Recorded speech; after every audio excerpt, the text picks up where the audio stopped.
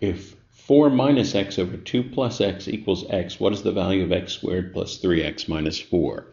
At first, these two algebraic expressions might look completely unrelated. We just have to have a kind of faith that if we work with the first one that's an equation, it will shed light somehow on the second one.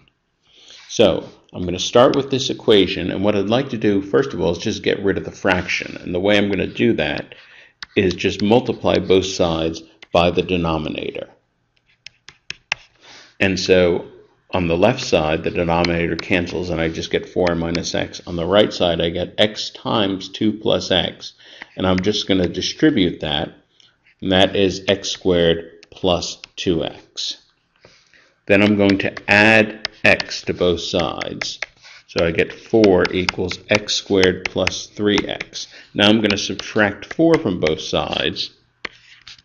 And notice what I get is the exact expression I have been hoping to evaluate, x squared plus 3x minus 4, and it turns out that its value is exactly 0. And this is answer choice C.